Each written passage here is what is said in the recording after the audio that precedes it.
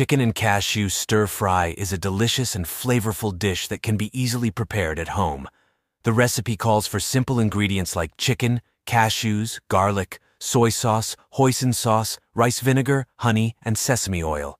To make the stir-fry, heat oil in a skillet and sauté minced garlic.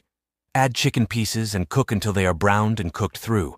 Then, stir in cashews and the sauce made with soy sauce, hoisin sauce, rice vinegar, honey, and sesame oil. Cook for a few minutes until the flavors blend together. Serve the stir-fry over steamed rice or noodles for a satisfying meal.